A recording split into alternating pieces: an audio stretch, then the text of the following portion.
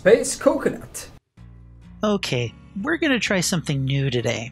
While I was writing up the main hag guide, I created this section and I was really excited to talk about it because it's one of my favorite things to do with the hag. This is mostly for pallet loops, but this can also work with some vaults as well, although I don't think I've ever really gotten it to work on a vault the same way that it works with a pallet. Before I get into this, I want to encourage you to sub and hit the bell if you enjoy these types of videos. Like and share them on social media if you think others would enjoy them as well.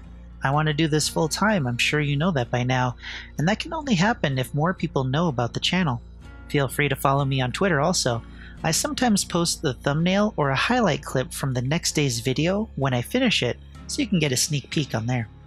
With that out of the way, let's talk about flanking. When you set up a trap, what does it represent to you? It probably is simply a trap that you can teleport if a survivor triggers it, right?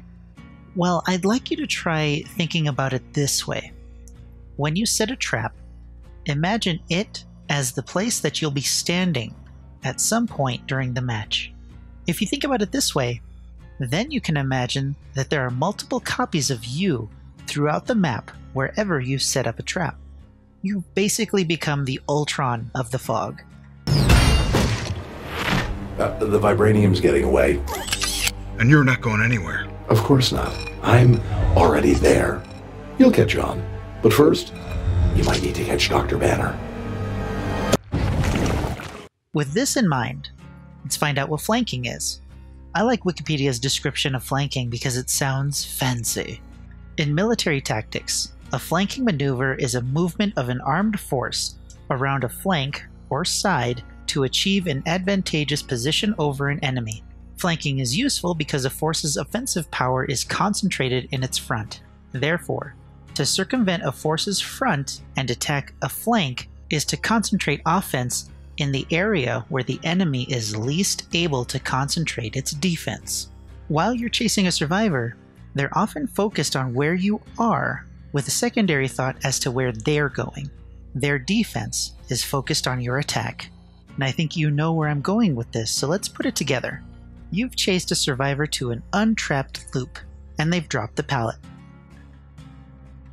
You drop a trap.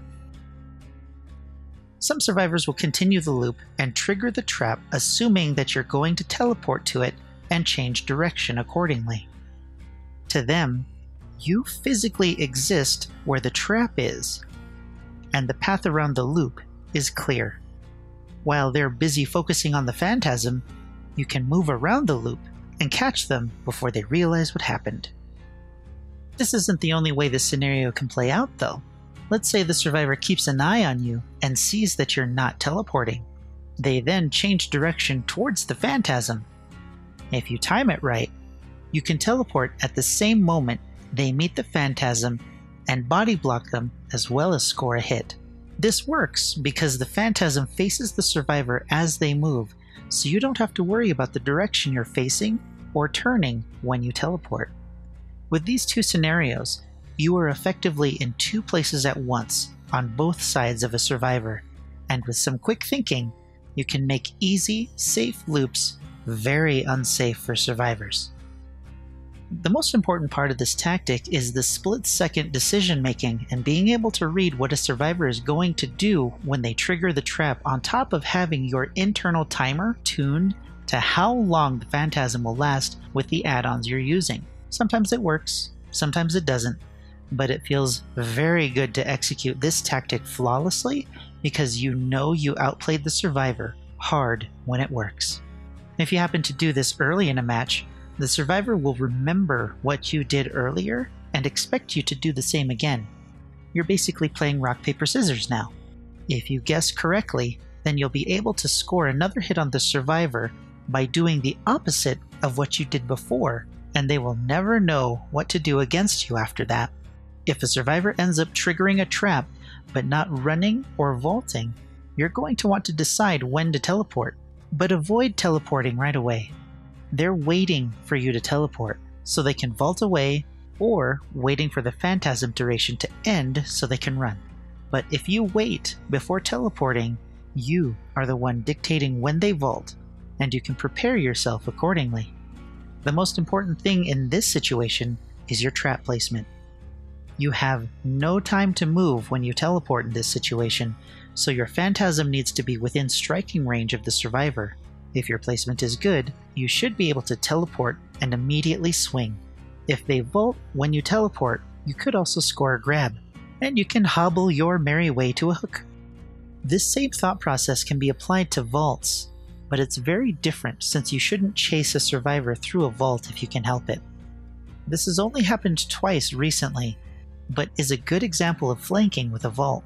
In the first example, I was chasing another survivor near the shack when Nia triggered the trap inside the shack and vaulted through the window. I was close enough to engage her, so I did. She saw me approach and vaulted back through the window into the shack. Because this happened so quickly, and I saw her go back inside, I was able to use the phantasm and teleport back inside the shack where she was headed and hit her as she tried to escape through the window a third time. The second was while I chased a Dwight towards the shack. Another survivor had triggered a trap and the phantasm tracked that survivor. As Dwight approached the window, I saw that I could teleport if he committed to the vault, which he did. The problem here is that the phantasm was tracking the other survivor, so immediately after the teleport, I had to turn to score a hit on the Dwight. Both of these situations were not planned originally, but if you can think ahead fast enough and know or see what the survivors are going to do before they do it, you can be in two places at once and create a no-win scenario with the Hag. The 3 eggshell add-ons that extend the phantasm duration can help you learn these tactics by giving you more time to make decisions while the phantasm is active. The phantasm's base duration is 5.5 seconds. The powdered eggshell extends this to 6.6 seconds, the half eggshell extends it to 7.7, and the cracked turtle egg extends it to 8.8 seconds. I know those extra seconds don't sound like a lot, but in the middle of a chase or a mind game, they can create quite a bit of chaos if you set it up and capitalize on it. I hope you enjoyed this killer lesson.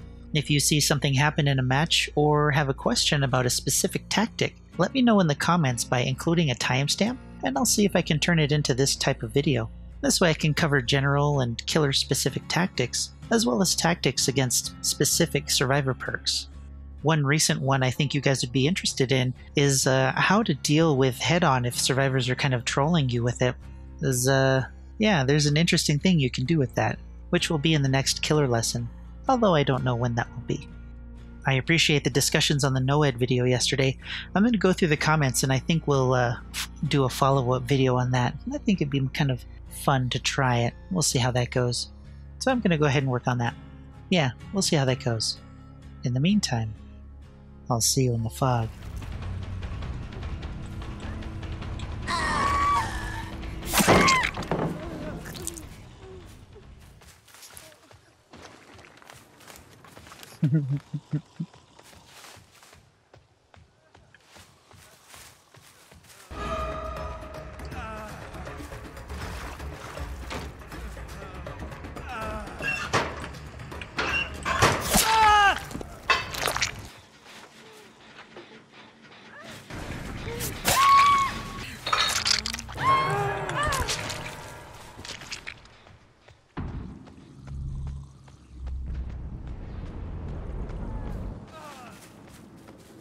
Alright, now for the race.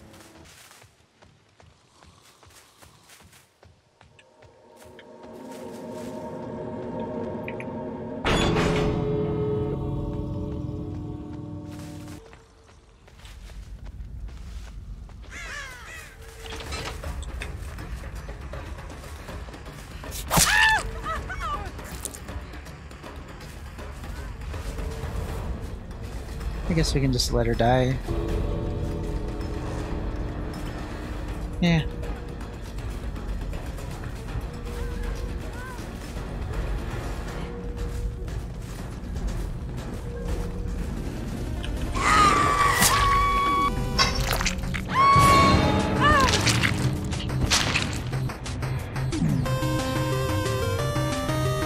And I thought one of them was called Coconut. My imagination, I guess. Or they switched it out last second? Oh well, too bad.